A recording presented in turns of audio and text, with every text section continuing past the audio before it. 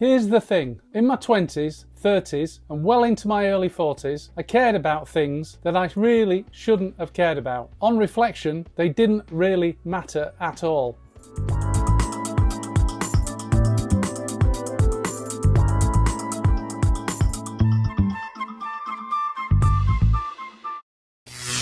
When I retired early, my priorities shifted massively. I knew these things wouldn't serve me well in retirement, and I knew something had to change. In this video, I'm going to dive into 3 things that are crucial for not just a happier retirement, but a happier life overall. It's all about letting go of trivial concerns and societal pressures that we've carried perhaps our whole adult lives. Why? Because the peace that comes from ditching these early adult behaviours and focusing on what truly matters is transformative, especially in retirement. So let's get into it. Throughout my journey to early retirement, I realised one important thing. Many of the pressures we face are created by expectations, both our own and those of others, whether it's maintaining a certain lifestyle or feeling like we always need to compete with other people. These pressures can prevent us from living authentically. The first thing you should stop doing in retirement is comparing yourself with other people. It's so easy to look at celebrities or even people around us and feel like we're not doing enough. But here's the truth, much of their lives are an illusion.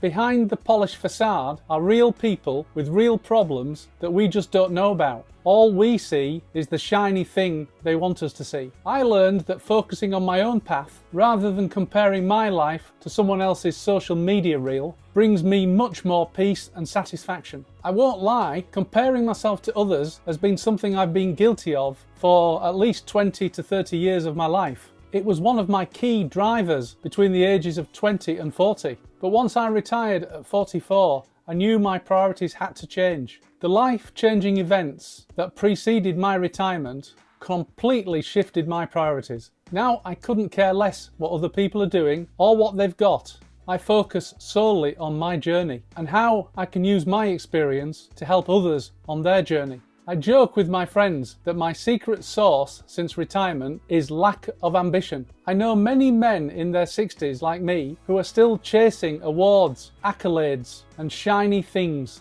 I think they're mad wasting the youth of their senior years on such trivial things. But hey, it's their decision. My focus is on family, on growing my mind and living a fulfilling and rewarding retirement lifestyle. I couldn't care less what other people are doing. The second thing you need to leave behind in retirement is the accumulation of shiny stuff to impress other people. By that I mean cars, watches, houses, fashionable items. These were my weaknesses in my 20s and 30s. Looking back, I now realise I was just insecure. Once I hit my mid-40s and I was retired, I didn't need to be insecure anymore. I had more important things to focus on. I didn't need these badges of honour that drove me on in my 20s and 30s. I didn't want to be part of the cult of materialism. Trying to impress others with what you own is like running in a rat race to be king rat. It's a rat race that nobody truly wins. Nobody, that is, except the people who are selling you the stuff. Throughout my 20s, 30s and 40s, I found myself buying stuff that I just didn't need. Who needs 4 cars? Yes, you heard that right. I had 4 cars. You can only drive one of them at any time. I lost count of the number of watches that I owned, and I needed 5 wardrobes just to store my clothes. Who was I trying to impress? These people didn't care about me, and I didn't care about them. Retirement, following the death of my father, was a wake-up call. Realising that my self-worth wasn't tied to possessions was a liberating moment for me. The large house in the countryside, the holiday apartment, have now been replaced by a modest house in the city. The 5 cars have been replaced by a single electric vehicle. It's easier to manage and it's easier to maintain. Life is just so much simpler.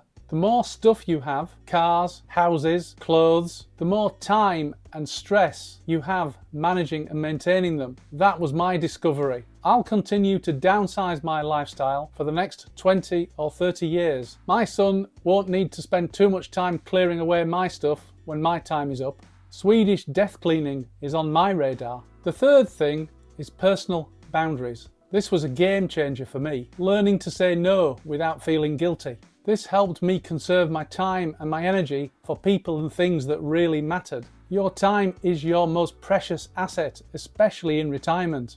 Don't let others dictate how you use it. Don't spend any time doing things you don't want to do with people you don't want to spend time with. Unless it's absolutely essential, make sure you spend your time with the people you're close to, your family and your close friends. I find it easier now to say no, and I never offer an explanation as to why not. No simply means no. I don't have to justify it, especially to people that I don't know particularly well. If you let them, people will take a piece of you. Just say to them, I'm sorry, I'm not available. I now choose carefully what invitations to accept. Time is too precious to spend it doing things that I don't particularly like, with people I don't particularly like. Retirement gives you choices, whether or not you want to work, who you want to work with, and when you want to work. And if you don't want to work, you don't have to. That's the idea. In retirement, it's your choice. It was worse for me because I'm an introvert. I don't enjoy large gatherings of people. Huge business networking events for me were hell. Office Christmas parties full of people and loud music were hell. I've enjoyed retirement life because it's meant no more corporate networking, no more corporate golf days, no more Christmas parties. Now I just get to spend time with the people I love and the people who are my close friends in small, intimate gatherings. And as an introvert, that works best for me. It doesn't drain my energy. I love every minute of it. The change from being a disciple of the cult of materialism and the pursuit of accolades and awards wasn't an instant process after I retired. It was more gradual. Early on in retirement, I still bought stuff. The difference being I was buying it because I was bored. I wasn't trying to impress people. But there was a moment early in my retirement when I discovered the concept of minimalism, and it really resonated with me. So I decided to embrace minimalistic principles. Since retiring, I've got rid of 75% of my stuff. 75% of the things I owned have either been sold, given away to charity, or dumped. The impact has been profound.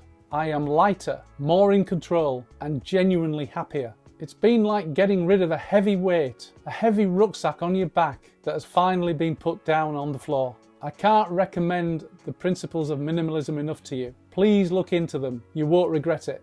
So how can you start making these changes so that your retirement is rewarding and fulfilling? Well, I think you've got to begin small. Choose one area to focus on. Maybe start by unsubscribing from all those email newsletters that keep pouring into your inbox. More often than not, they're tempting you to buy things. Or perhaps say no to that unnecessary commitment. Remember, small steps lead to big changes, and you have to start somewhere. You can't do it overnight.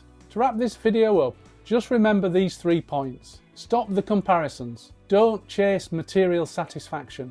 And set personal boundaries. As you work on these, I'd love to hear your stories. Please leave them in the comments. If you've already tackled these issues, please let us know in the comments so that it helps others. Thanks for watching this video. I hope you found it useful. If you did, please like and subscribe. And don't forget to click the bell icon so you don't miss out on further insights in how to lead a rewarding and fulfilling retirement life. Look out for my next video when I'll explore more topics to help you build a rewarding and fulfilling retirement. Until then, take care and remember, make every second count.